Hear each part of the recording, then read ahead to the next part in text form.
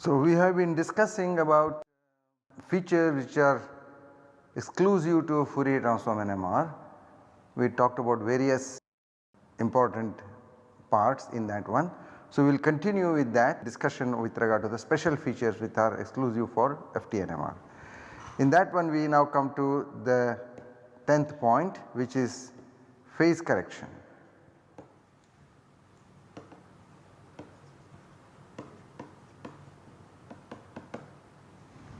Typically we know that NMR signals are of two types. One, we have a signal which is like this, and this we call as absorptive signal, or you may call this also as a spectrum with a 0 phase, or the other is the dispersive signal which goes like this, and this is a dispersive signal, and this we may call it as 90-degree phase.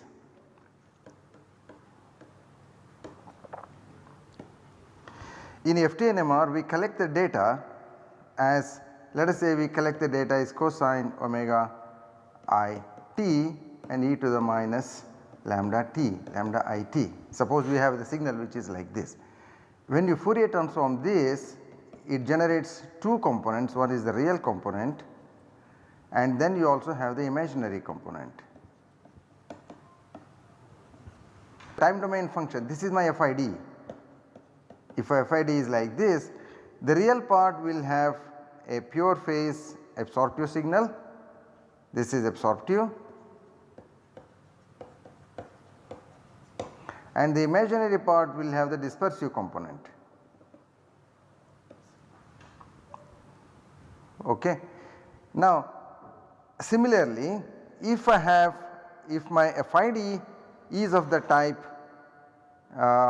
sine omega I t e to the minus lambda I t, if I have this sort of a function FID, this is my FID, then after Fourier transformation I will get again a real part and an imaginary part, and the real part will have the dispersive signal and the imaginary part will have the absorptive signal. Okay.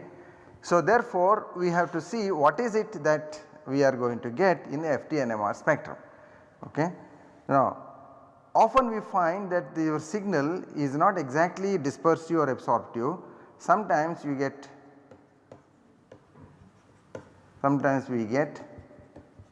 signals which are like this. Okay. Okay, so this is a mixture of absorptive and dispersive signals.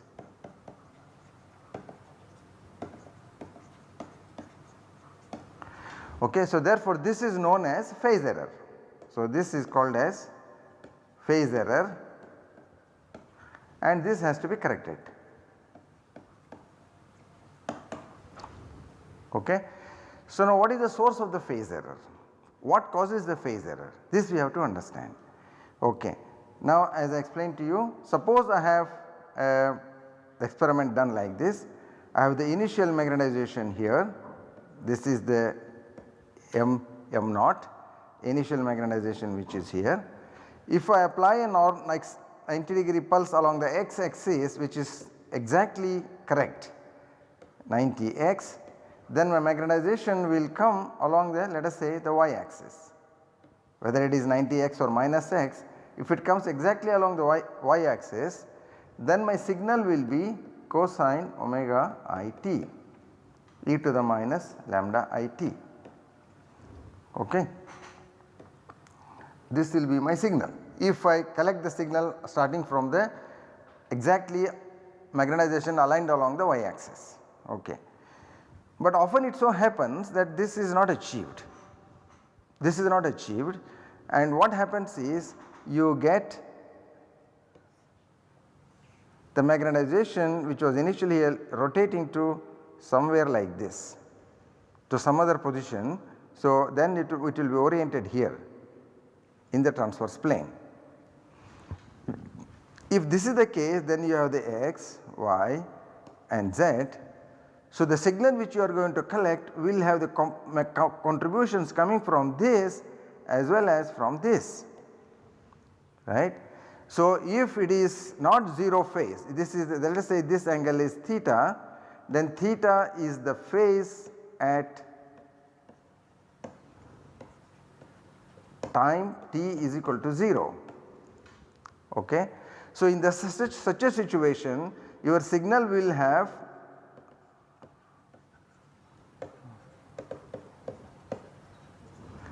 real component, which is the cosine component, cosine omega I t, and also sine omega I t.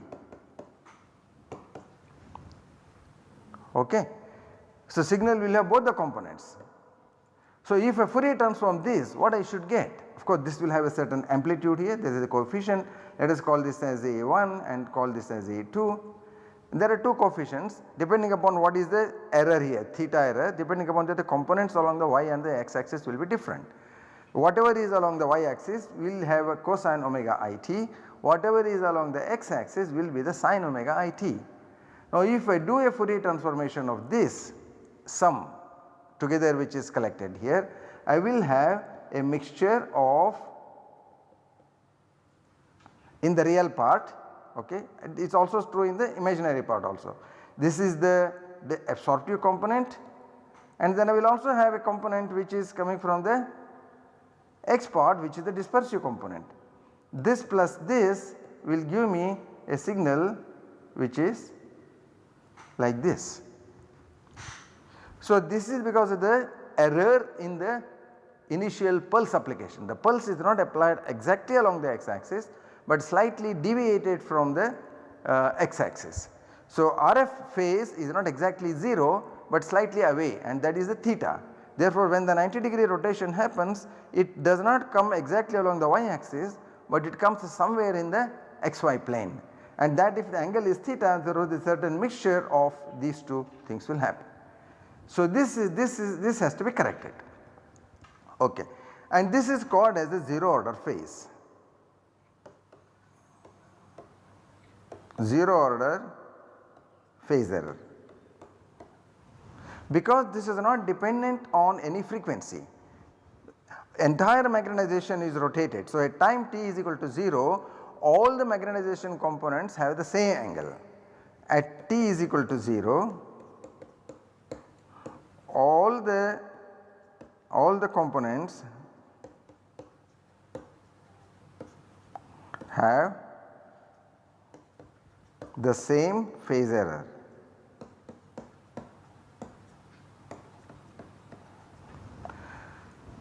And in the this is in the real part. The imaginary part similarly will have this portion will have pure dispersive component and also a small absorptive component. Okay. So, the trick in correcting the phase will be to mix these 2 appropriately, so that the dispersive component from the absorptive signal will vanish, and likewise the absorptive component from the imaginary part will vanish. Okay. So, that is the idea. Okay. Now, there is another source of phase error, and that is the following. Suppose my FID is supposed to be like this, right, and my data points are should be like this, here, here, here, here, here, should be like this. Okay. So, therefore, at time t is equal to 0, the magnetization is entirely along the y axis or whatever that is. Okay. See, in this case the magnetization is entirely along the y axis if I am collecting the y components. But suppose I cause a small delay in the acquisition of the time. So, in this situation, where will the magnetization be? All the components of magnetization will be along here, all the components. So, this will be all the components will be here in this case, the normal case this is. But instead suppose I do not start collecting the data from time t is equal to 0. This is at t is equal to 0. Now if I collect the data, this is my FID, but I do not start collecting the data from the first point, but I start collecting from here. Okay, I give some delay for various practical reasons. I do not collect this. So this can be a small time also, it can be a few hundred nanoseconds, that is, it has nothing to do with the dwell time, it has some hardware limitations. So you may want to give a small delay here, this is a small delay, we may call it as T0. So your actually data collection starts from T0. So therefore your signal here will be cosine omega I t plus T0. Okay. So what does that mean? If I were to represent this in the transverse plane like this, the magnetization, where it will be to start with? To start with, we are because the T0 is the delay, during this period time the different components will have precessed to different extents, right. So during the time T0 the various components would have precessed, although I applied a 90-degree pulse correctly, that it came to the y axis, the magnetization came to the y axis, but I did not start collecting the magnetization from that point. I started collecting when the different components have moved to different extents, that is T0. So let us say one component has moved here and another component has moved here, okay, and the third component would have moved here, okay. These are different spins, different lines in your spectrum, they are corresponding to different spins. So they all have moved to different extents, let us call this as 1, 2, 3, and all of these now have different thetas, right. They all have different thetas. Compared to the previous one, it was a 0 order phase. Now in this case, because of the delay in the data acquisition, the different frequency components in your magnetization have moved to different extents. Therefore, the first line would have a mixture something like this, okay, let me call this as 1, and the second one may have had some more here, and the third one would have even more, third, and so on. So different ones will have different mixtures.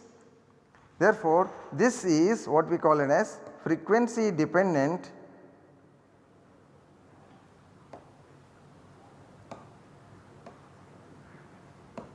phase shift.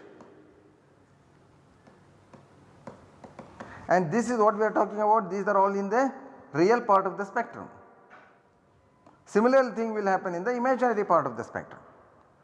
So in order to correct for this here as well as in the previous case, the strategy is to mix the real and the imaginary components, okay. So therefore phase correction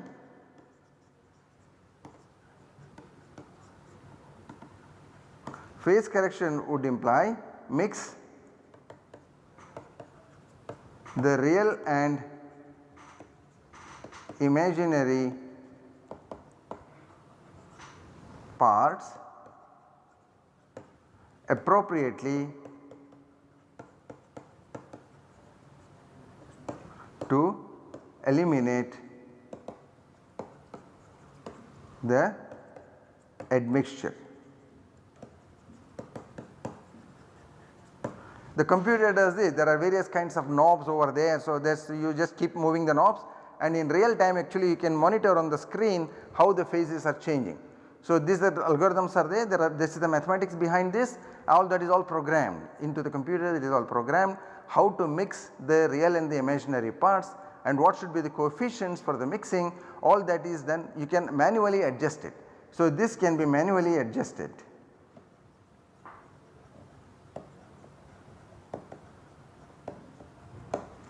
Okay, to obtain the phase correction, then we will have, after you have done that, you get pure absorptive line for the real part and pure dispersive part for the imaginary part. You generally do not use the imaginary part for other purposes. When you want to represent your spectrum, you only plot the real part, you only plot the absorptive spectrum, right. Imaginary part stays there in the computer, but you do not really look at that. However, it is used for phase correction.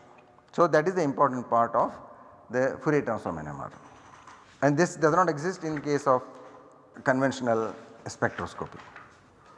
Okay. So, now moving on to the next important concept, and that is dynamic range.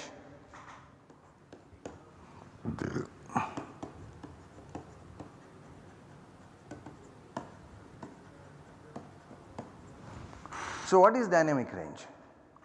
Let us say we have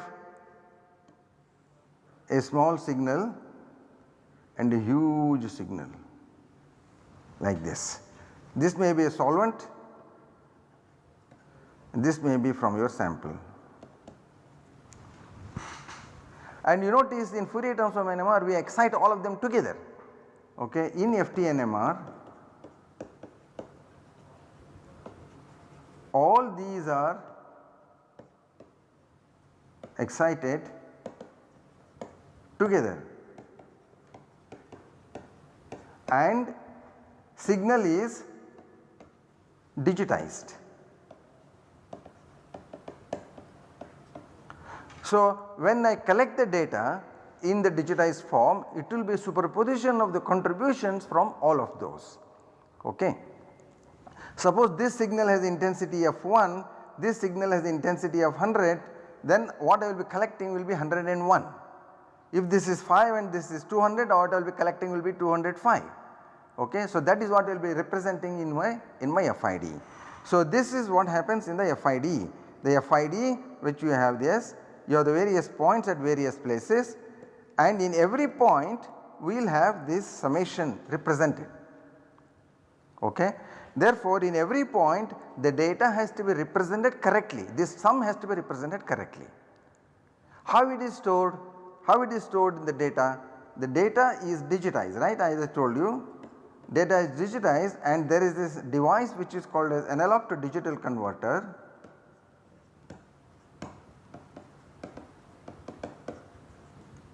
Analog to digital converter, also called as ADC. Okay. This collects data in the binary form. Okay. So, it collects data in the binary form because that is what the computer understands, right. And let us say we have an analog to digital converter which has a resolution of about, let us say 4. So, there are 4 bits. There are 4 bits in the analog to digital converter. What is this? This will be 2 to the power 0, 2 to the power 1, 2 to the power 2 and 2 to the power 3. So, what is the largest number that can be stored here? 2 to the power 0 is 1, this is 2, this is 4 and this is 8. This is equal to 15.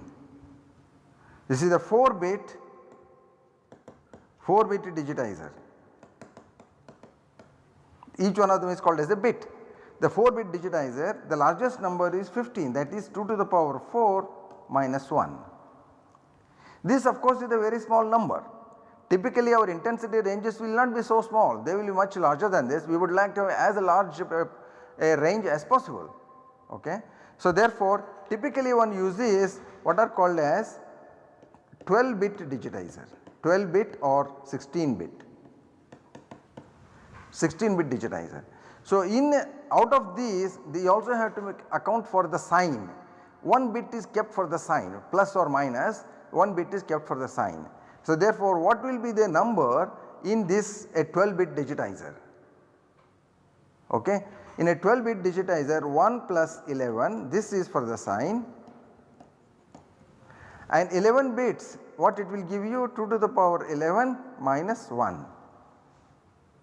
2 to the power 11 is 2048 minus 1, that is equal to 2047. Okay. So, this is the largest number that you can store. Therefore, in your FID the digital point should when you add up the intensities of the small signal and the large signal, it should be below 2047. Or let us say if you scale it, for some reason you have a possibility of scaling it down, I multiply everything by scaling factor like 1 by 5 or 1 by 10 or some, that is a scaling factor. Even so, that scaled number should be less than this. In other words, the ratio of large signal to small signal should be less than 2047. Then the whole thing will be represented, and this is where the problem comes. Let us consider that you are collecting a signal in water. Consider a sample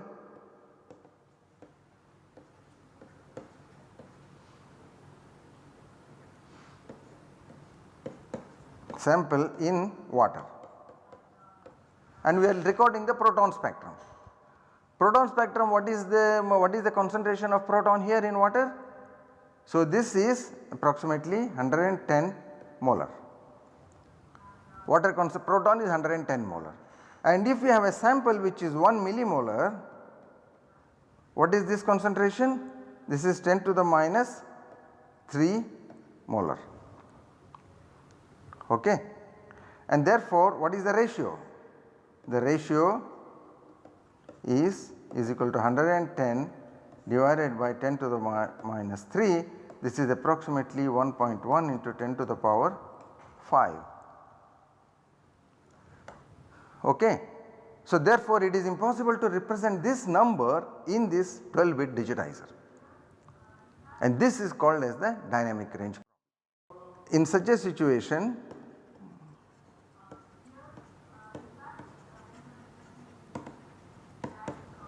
the small signal gets lost. Only the big signal is represented and the small signal is not represented. Okay? This is called as dynamic range problem.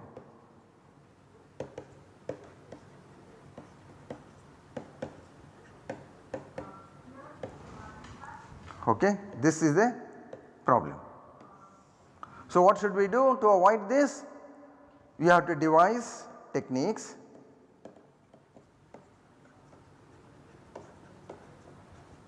to suppress the strong signal. Most often the strong signal is from your solvent. Okay. It is not of much use for you to collect a water signals, solvent signal. Therefore, you can suppress that strong signal, and so that you can observe your actual signals. And there are various strategies to do this. So, therefore, you will come to the next topic, which is called as the solvent suppression.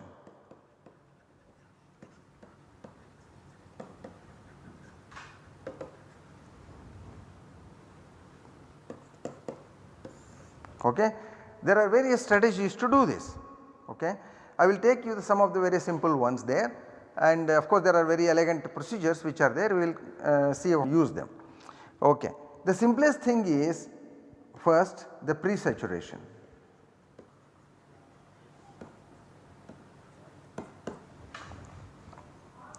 So, what is the strategy here? Let me represent my FT-NMR experiment in this manner. This is my 90-degree pulse, and I am actually collecting the signal here as a FID. This is my FID. Okay. So, what I will do is, before I apply the 90-degree pulse, I apply a soft RF, another RF. I do not use the same RF which is here. I will use the soft RF here on water.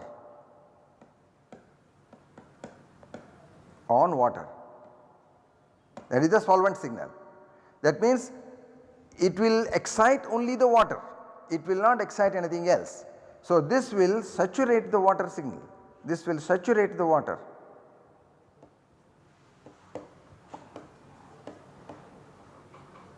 And it will not affect anything else because it is soft. So, it is applied exclusively to the water signal, therefore, it will only saturate the water. Now, before that water, saturated water returns back to equilibrium, before it comes back, you apply a 90-degree pulse here or whatever the flip angle you want to use, and then you detect the signal. You finish your experiment before the water comes back. Okay. So, therefore, in this area the solvent contribution will be reduced.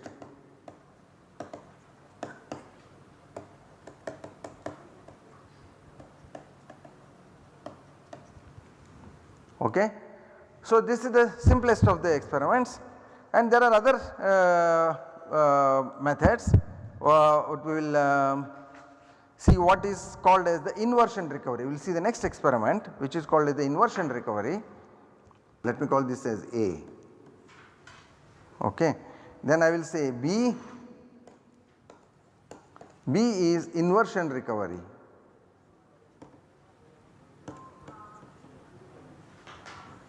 Inversion recovery technique. So, what we do here is it actually uses more than one pulse here. So, the strategy will be like this: you apply a 180-degree pulse, a hard pulse, give a time tau, wait for a time tau, and then you apply a 90-degree pulse or flip angle, whatever flip angle you want to give, and you collect the FID here. How does this work? Let us try to understand this in a vectorial manner, vectorial picture. Inversion recovery means 180 degree x plus, meaning what? The magnetization is rotated from here to here, right. Initially magnetization was here and that gets rotated to this point when you have a 180 degree pulse. So, let me draw that as here. Now, this magnetization contains contributions not only from the water, but also from your other signals, from your other samples as well. Let me represent them with a different color. So, let us say I have another one here, for 2 is enough for purposes of understanding. Now, both these will try to recover back to equilibrium. Okay. Now, what you do is, suppose my red is water and the green one is my sample. Okay. So, in that situation what I will do is, I will adjust tau such that water has come here because it is recovering. As it is recovering, water has come here at 0 point, and but the green one has come here. Okay. So, which means they have different relaxation times. The red water and the sample, water and the sample have different T1 values, because this is T1 relaxation, right. This is the longitudinal magnetization. Longitudinal magnetization is what is happening here. This is here, what is happening here is T1 recovery. During the time tau there is a T1 based recovery. So, if the two have different T1 values, I adjust the time tau in such a way that the red signal which has come down to 0, but the green one has gone up or either down, either way it is possible. It may not have reached there or it has crossed that. Okay. Now, after this, if I apply a 90x pulse, I will not get any signal from the water. Ideally, I will get only signal from the sample. However, in practice this does not happen. Some signal will always come because the recovery is not all that very precise. Adjustment is not so precise. So, this is the strategy. This of course requires that have distinctly different values, things which are very distinctly different values, only then you can suppress the water. If they have similar relaxation times, then this will not work, okay, because if the water has relaxed to 0, your sample also would have relaxed to 0. Okay. So then you may lose that. And then of course if the difference is not very large,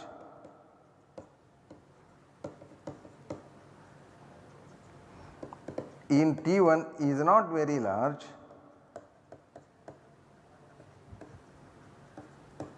then your sample also will get attenuated.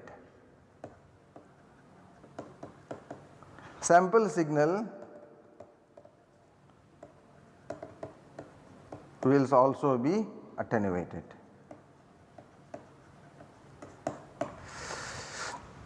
Okay.